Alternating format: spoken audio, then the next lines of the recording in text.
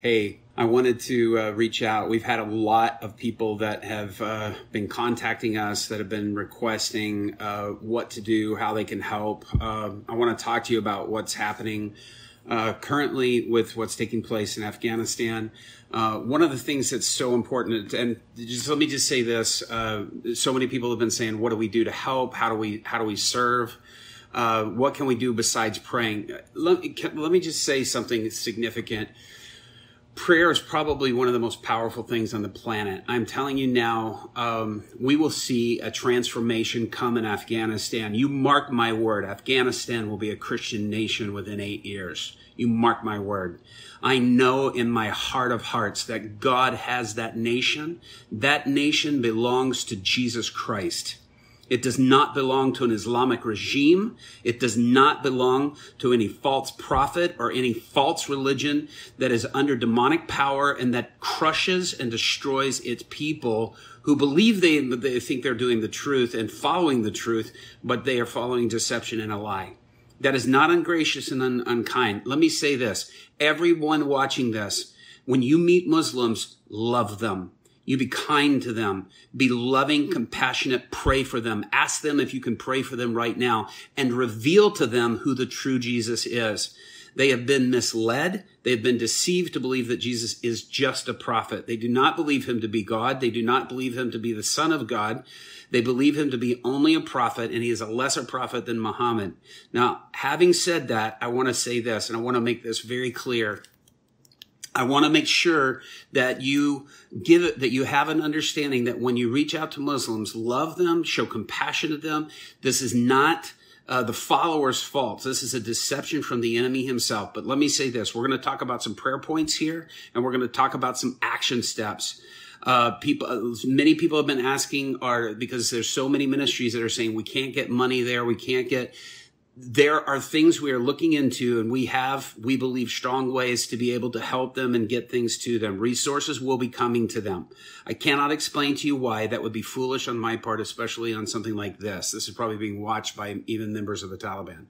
But we are putting things together to be able to help and to get them food. Right now, there's a massive demand for food. The Taliban is watching when they took over the NDS, which is the secret police in Afghanistan.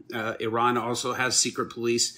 But when they took over that, they are looking at all the information of Christians. They will be blocking them from markets. I've already heard from some people that they are being blocked from markets from buying food.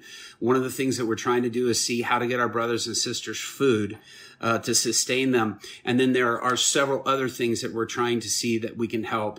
The biggest concern, if you're watching any of the videos from the news, you're not seeing women on hardly any of the news networks. If you are, you're probably seeing old footage. The Taliban was not permitting any women to be able to walk the streets alone or to be out by themselves. They had to be with a husband or a brother or a father, or they could be beaten, even stoned, if they were by themselves. I mean, this is a demonic, harsh regime. And so it's something to understand that's the reason why that you're not seeing a lot of women that are out there currently and that are visible in any of these videos that you're seeing at the airport or anything like that. Now, one of the things that we need to be praying, there's several prayer points that I want to make, but first I want to say this. Our ministry, we have a ministry to the Middle East. For those of you who don't know, we are starting schools throughout the Middle East. I will be heading to the Middle East this weekend, and we'll be there all next week. At this point, I don't want to say where, but I will be there, and we will be doing some things, and we'll be working on some things regarding helping our brothers and sisters in Afghanistan and many other things that we're working on. But we are starting schools there to train them in the underground church in operating the power of the Holy Spirit. Many of the men that are there are wanting to return to Afghanistan. They want to see the women, their mothers, their sisters, their daughters get out, because one of the first things that will happen, and the Taliban has done this before, is any infidel woman, any Christian woman or woman from another religion are free to be raped. They are free to be taken. They're free to be terribly abused. because they're infidels, there's no sin consequence, basically, according to these radical Muslim perspectives and beliefs.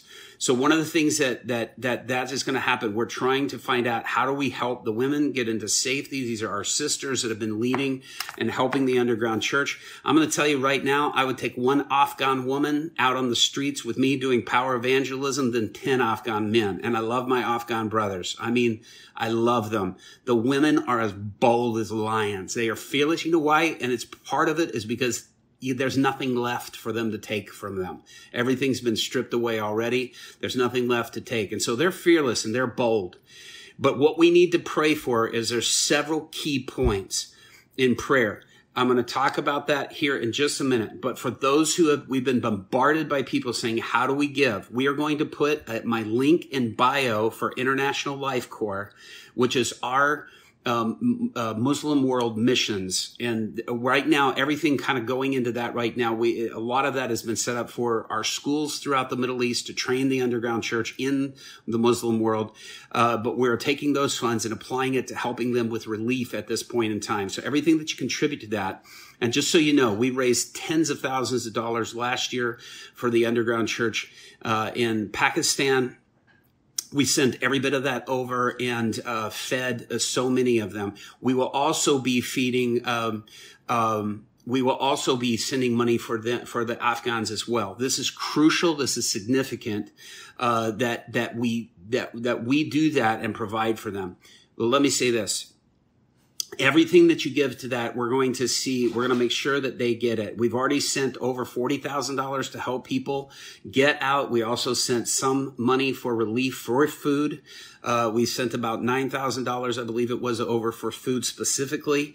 And then the rest of the money has been sent and to help our brothers and sisters trying to exit the country before anything else happens to them. The thing, again, if you'll go to the link in our bio, you can even go to my website, Robby Dawkins. Remember, my name is with a Y, ROBBYDAWKINS.com. And you can go to our partner page, go to the bottom to the Middle East Relief Fund, to the Underground Church Fund, and you can give there. That's kind of the least of my concerns at this point. What I want to do is give you points of prayer and things that God has spoken. And the first thing is that to understand God can change this situation. This situation can be turned around. Our God is mighty God. He's a powerful God. And we are not going to sit back as the Church of Jesus Christ and let our brothers and sisters be run over and be taken over. I'm telling you, God has angelic armies that are mounted and ready. And I'm going to tell you right now, we need to assign them. We need to be able to pray and ask God, give them direction, give them space. My friend Kelly Copeland, Kenneth's daughter, sent a passage this week, and that very night, the night before, I had just been talking to our guys in Afghanistan, and this passage came to mind, and these very words came to mind, and it's 2 Kings chapter 6. I want to read a little bit of it to you. My friends at Bethel Church read it last night in their service and prayed several of the points that I'm about to give to you. And I'm very grateful to them for doing that. My friend Tom Crandall oversaw that, and I'm really appreciative. But it says this in verse 9 of 2 Kings chapter 6, "But immediately Elisha, the man of God, would warn the king of Israel, 'Do not go near the place of the Arameans. They are planning to mobilize their troops there.' So the king of Israel would send word to the place indicated by the man of God. Time and again, Elisha warned the king so that he would be alert there. The king of Aram became very upset over this, and he called his officers together, demanding, 'Which of you is a traitor who has been informing the king of Israel of my plans?'" Now, this shows you the power of our God. It says, "It's not us, my lord," they responded. And one of the officers replied, "Elisha, the prophet is a prophet of Israel, tells the king Israel even the words that you speak in privacy of your bedroom." Now, this is so powerful, and this is a revelation to this king of how realizing we aren't going up against this nation of Israel itself. We are going up against their almighty God, who can devour every enemy that is in their path. Now, listen to this. He goes on to say, in verse 15, when the servant of the man of God got up early the next morning, he went outside, and the troops and horses and chariots everywhere. "Oh, sir, what will we do now?" the young man cried to Elisha. In verse 16, "Don't be afraid," Elisha told him, "for there are more on our side than there are theirs." Then Elisha prayed, "O Lord, open his eyes and let him see." The Lord opened the young man's eyes, and when he looked up, he saw on the hillside around Elisha was filled with horses and chariots of fire. Now, let me tell you something. Can you imagine? I mean, to us, a chariot of fire probably would not be that powerful in our minds, but can you imagine back in those days, there was no chariots of fire. That wasn't something that was done. It says the army advanced towards him. Elisha prayed, "O Lord, please make them blind." So the Lord struck them with blindness as Elisha asked. Now, I'm telling you now, that's the kind of power that we need to release against this military that is there. Now, thank God, this was something that struck them and they were released from as they were really repented in their hearts as there was turnaround.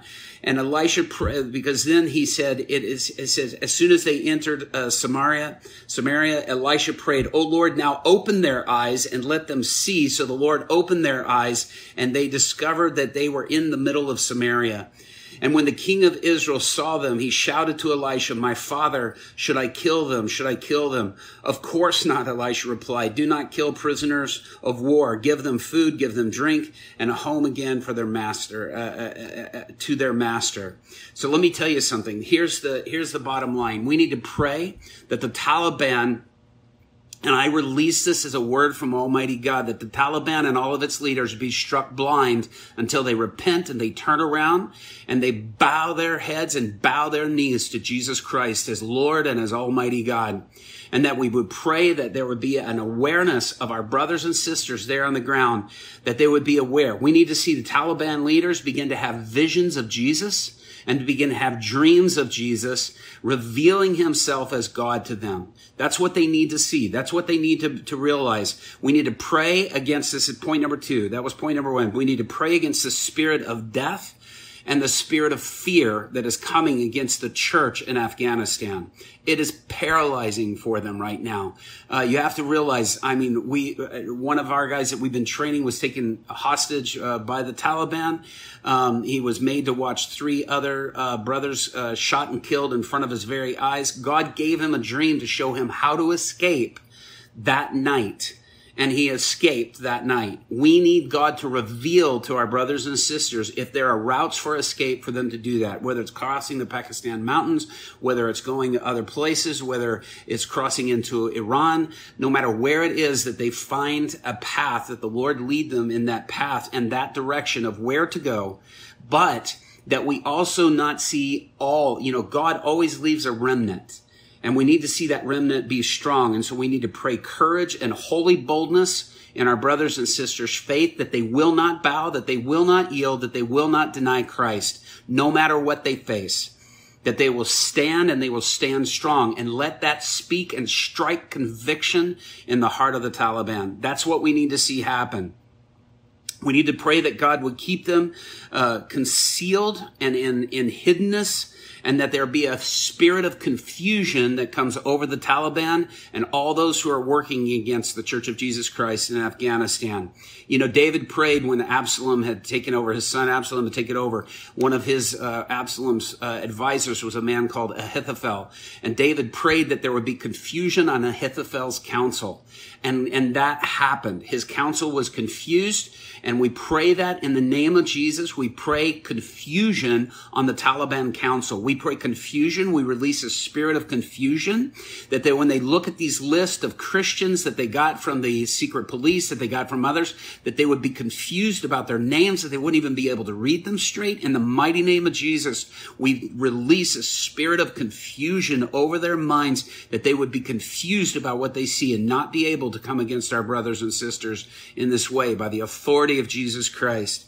We also need to pray protection over the women, because one of the first things, as I said, they will do is the Taliban will come in and they see the Christian women as free to sexually abuse and to rape. We also need to pray protection and hiddenness over the young girls. They will send them away as child brides. We need to also pray for the young men. I'm going to tell you something now. I have never seen, when Ahmadinejad was speaking at Princeton University and he made the comment that there is no homosexuality in Iran, he was a liar.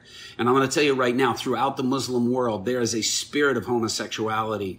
I have never seen so much of it throughout Turkey, throughout Iran, throughout Afghanistan, all throughout the Muslim world. There is a lot of that goes on, and that's really bad. We need to pray protection, because if any of you saw the movie Kite Runner, the little boy was turned into one of the dancing boys. And when they do that, they sexually rape those boys. They sexually abuse those boys.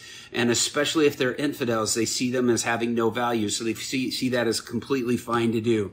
But we need to pray protection over them, and that they not turn these boys or into these dancing boys and do these horrific things to them. Guys, God is going to get a victory in Afghanistan. You mark my word. I don't care what foolishness our president has done, and it's been very foolish. I will go on to say it's been ridiculous what has happened. We have thrown these poor people under the bus, but I'm telling you now, the President of the United States is not God Almighty. The one we serve is Almighty God. And as the Afghan church says, Isa Shah Shihan, and that is Jesus is King of Kings. And he is King of Kings, and he will rule Afghanistan. You mark my word, they will bow, they will surrender. And I am praying that you see it, so you see the power of Almighty God, and the whole earth sees the power and the demonstration of what Jesus Christ can do.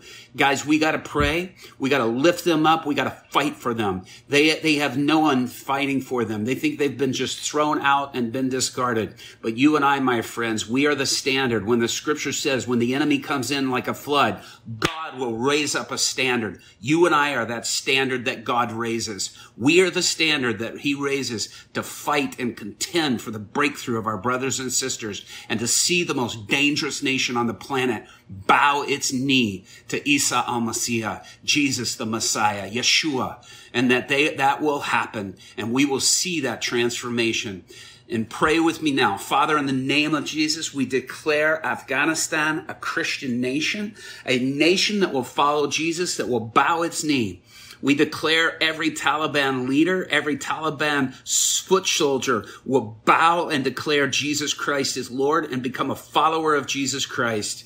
And we declare that there is a breakthrough, that our brothers and sisters in that interim time be hidden, be in obscurity, and not be uncovered.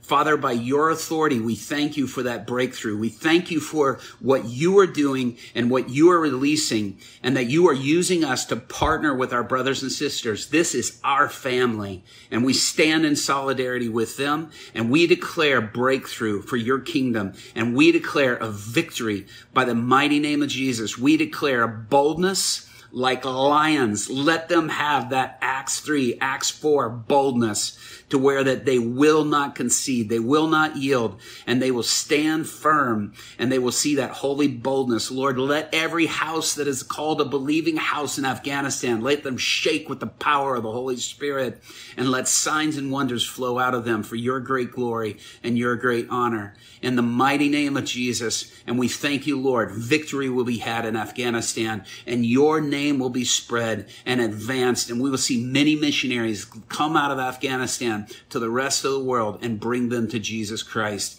as the Lord and the Savior and the Master and as God. In the mighty name of Jesus, we thank you for it, Lord, in Jesus' name. I want to thank you guys for tuning in. I want to thank you for praying. Please use these prayer points. We will do what we can to add them in for you to be able to share and to follow. But please, I'm petitioning you, keep up in prayer, and we will do this again shortly here over the next day or so. And I want to encourage you, God is on the move. Afghanistan will follow Jesus, and the Taliban will not rule it, but it will be followers of Christ in the mighty name of Jesus. God bless you guys. I love you, and I thank you for joining. Appreciate you being here, and let's keep praying for our brothers and sisters.